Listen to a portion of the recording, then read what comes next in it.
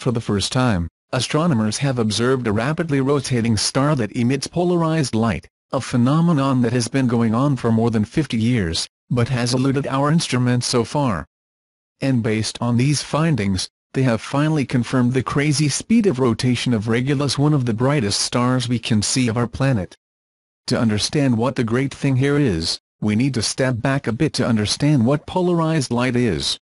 Normally, light waves travel in any direction they like, hitting and bouncing objects around us so we can see things with our eyes. But light waves can also be polarized, which means that they all rotate in a particular direction. In 1968, a pair of astronomers, a rapidly rotating star emitted polarized light because it rotates so fast that its shape is distorted in a crushed oblique form.